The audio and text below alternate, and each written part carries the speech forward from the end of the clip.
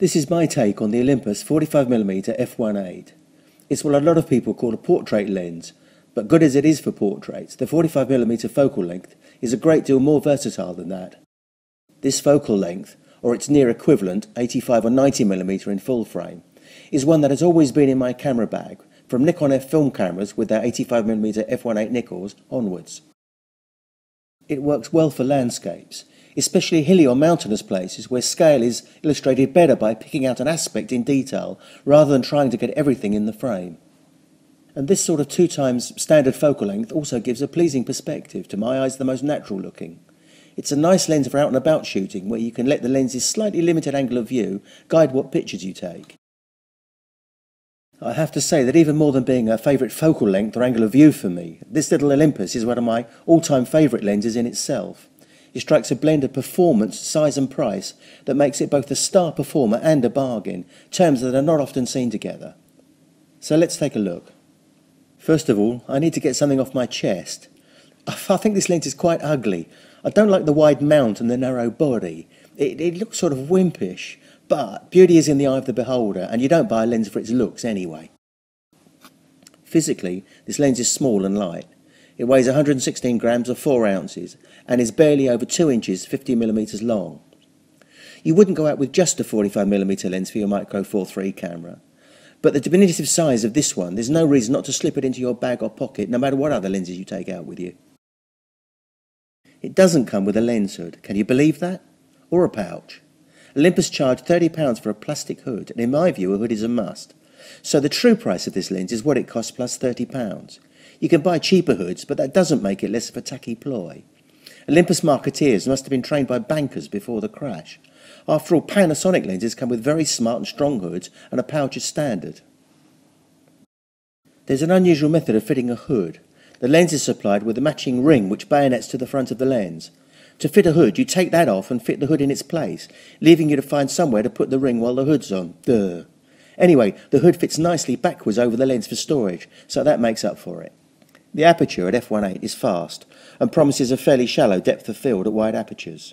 There is no built-in image stabilisation, so on Panasonic cameras you'll need to take care in low light. Olympus bodies have the stabilisation built into the camera body, of course. The lightness of the lens is unexpected when you pick it up because it looks like metal, but it is in fact plastic over a metal frame. That gives it an unexpectedly insubstantial feel.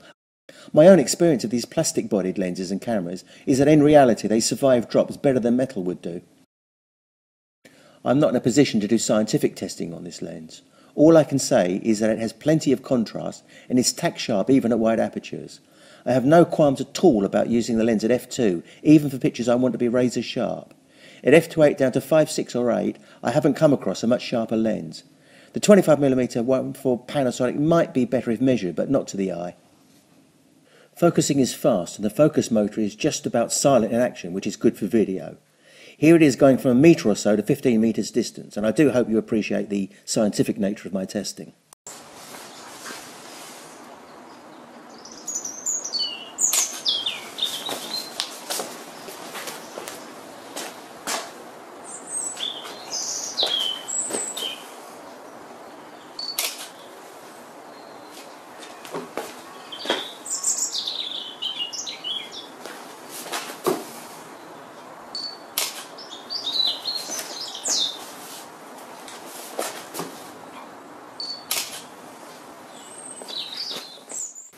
Here's an image blown up to 200%.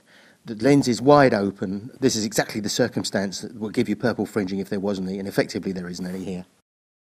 The lens doesn't focus particularly closely. As you can see here, about 18 inches or half a metre. Here's a typical use of this lens. This picture was for a legal web page and is at f2.8. As you can see, the subject is cleanly differentially focused from the background, and there is still a stop in hand. In this, I wanted the background how it is, so it's nice to know that you had more background blatting if you wanted it. A lens like this goes some way to laying to rest the often voiced criticism that you can't get differential focus on M43. Remember too that wide depth of field is as often as not an advantage as a disadvantage. Here are some of the pictures I've taken with this lens. I always try to be objective about the equipment I buy. I'm a fanboy to nothing, but it's going to be hard to sound objective about this item. Nevertheless, I am being objective when I say, if you have a micro four thirds camera, you owe it to yourself to own a copy of this lens. It is sublime. I can't see any way to improve it. The most loved lenses of my life have been a Nikon 180mm 2.8 for Nikon film cameras, and the Sonnar 150mm for my Hasselblad. Both very expensive bits of glass and worth every penny. And now this little Olympus. Mind you, it's not worth every penny it costs, because it's worth two of them.